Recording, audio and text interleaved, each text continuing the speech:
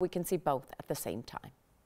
The Geminids meteor shower has been dazzling stargazers for the past few days, but Thursday night will be the peak of the show, meaning an average of 120 meteors an hour or 2 streaks every minute. You can see the brighter ones in the suburbs, but for the best viewing, the sky must be darker. In Colorado, that means you need to get at least 30 miles east or west of the I-25 population center. This shower is called the Geminids because many of the meteors appear to come from the Gemini constellation, but don't worry too much about which direction you're looking. Just look up. The moon sets at 10:30 tonight and the sky should remain mostly cloud-free. The best viewing time, though, will be between midnight and 3 a.m. The Geminids are made up of comet dust that hits the atmosphere as the Earth crosses the path of the asteroid 3200 Phaethon. The particles that range in size from a grain of sand to a small pebble hit the atmosphere at about 78,000 miles an hour, which is slower than most space debris. That allows the streaks to last longer, enhancing the visual reward. The comet 46P Wirtanen is also making a close encounter with the Earth. It should be bright enough to see with the naked eye this weekend, but prepare yourself to be underwhelmed unless you're using a telescope, binoculars, or a camera lens with a zoom. This comet will not be easy to locate even for veteran stargazers. But if you'd like to give it a shot, move away from light pollution and look east near the constellation Taurus.